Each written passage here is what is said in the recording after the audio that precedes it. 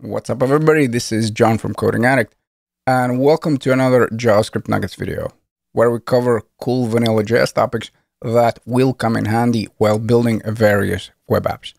And in today's video, I want to talk about a few cool features that are coming with ES2022, basically the latest and greatest JavaScript version. And more specifically, I want to talk about add method and top-level await. Now, before we begin, let me just say that there are more new features, and I only picked these two because I actually find myself using them, since most of the other features are related to classes. Now, what about add? Why it's so cool? Well, because it takes an integer and returns an item in that index, and we can nicely use that on strings or array. And what that means, my friends, is that we don't need to do this trickery anymore, where essentially if I have scores array, and if I have some values here, so 99, 90, and then 100, if I want to pick the last one, what would be a normal approach? Well, we would go with old last, and then we would set up the scores, that's the array, then scores, and we're looking for the length, of course, but we need to remember that arrays are zero index based. So we go with length -1, and then we should get the old value, correct? So we go here with old last, and voila, we have 100. Now with add, we simply can do it this way, where essentially I'm going to go with new last, and that is equal to scores, then add method, and then we pass in the integer. Now, if we want to look for the last item, we go with negative. So we go with -1. And then if we want a first one, we go with 0 because it still is 0 index base. So if I go here with new last, if I console log it, notice the result is still 100. Now we can also do that on a string. So let's say if I have const channel is equal to a coding addict, and then if I want to get the first one, we go with console log and then channel and add, and then we pass in a 0. So this is going to get me the letter C because that is at index 0. Again, very, very cool, where we don't need to do these acrobatics anymore. Essentially, we can just get the last item, the first item, or whichever index you're looking for. Now, we also have top level await, but before we begin, let me just mention a few things.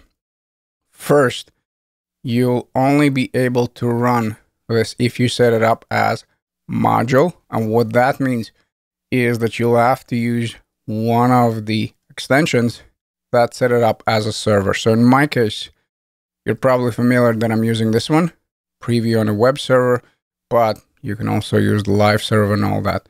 So if you're one of the rebels who's still using the file system to spin up your apps, for example, if you have a folder here and then you just click on index.html, this is not going to work. I'm telling you right away, you'll get back the error. So that's the first thing you need to do. You need to spin it up with some kind of server, and most likely that's going to be some kind of extension. That's number one. Number two, you need to set it up as a module. And if you remember, in order to do that, we just need to look for the script, and here we set it up as type.module. Now, finally, let's get to top level await. And that means that we don't have to anymore wrap some kind of code in a sync function in order to use await. So, for example, if I have fetch data functionality, correct? So I'm going to go here with fetch, and then we need to pass in the URL. Now, in my case, I'm going to be biased, and I'm actually going to be looking for my course API site. Essentially, if you're not familiar, this is the server that I use for my courses, and I'm just going to go with tabs project. So you should get back some kind of data. So I'm going to get this URL, we'll pass it in, and then at this point, we have two options. Either we can start chaining .thens, so that's going to look something like this, where we go with then, and then we get back the response. Now I want to turn this into a JSON, so we go with response.json, we invoke it, then dot, and then let's finally get the data. So say data is equal to a log and data. So that's one option. Or we can turn this into a function, correct? So I can say const fetch data, and that's going to be async. Then we'll grab this whole thing, and then we'll just dissect it a little bit, where I'll take it out, and then I'll set it equal to const response is equal to await now, correct? So we go here with await, so we can remove this one, and then we just want to go with const data is equal to response JSON, and now we can remove this one, but we do need to add here await, correct? So we go here with await, and then we log the data, and then we invoke fetch data. So previously, those were our two options. Essentially, either we use those .thens, or if we want to use await, then we needed to create a function. And in most cases, it was something like a start function or init or something along those lines. Now, it's really cool. We can actually remove all this stuff because now we have top level await. And what that means that in the module, we can just directly use await. So let me remove here the curlies. I'll remove the fetch data. And what you'll notice that I still get back the same result. So even though there is no function that's wrapping this, I can still use it in my module. And I also want to showcase that same thing is going to work if I have another module. So in here, I created another module that just returns a promise. For example, that could be some kind of database connection, correct? So again, I set it up as a function. It returns a promise. I'm still querying the same URL and all that. Again, that is irrelevant. You need to understand that that's going to be some kind of function or method that returns a promise.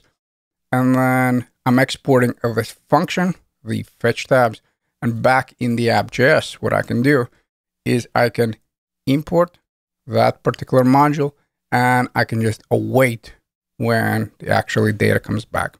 How's that going to look like? Well, I can go with import, and since it is a default export, I can call it whatever I want. So in my case, I'm going to say fetch tabs, and that is equal to from, and we're looking for the fetch tabs.js. Remember, we need to add the extension, and then let's set up the tabs. That is equal to await. Notice again, we don't need to wrap this in a function, and we just set it up as tabs, invoke it, and then if I log, I should have two arrays. One coming from my module, and then the second one where we set it up in the bottom.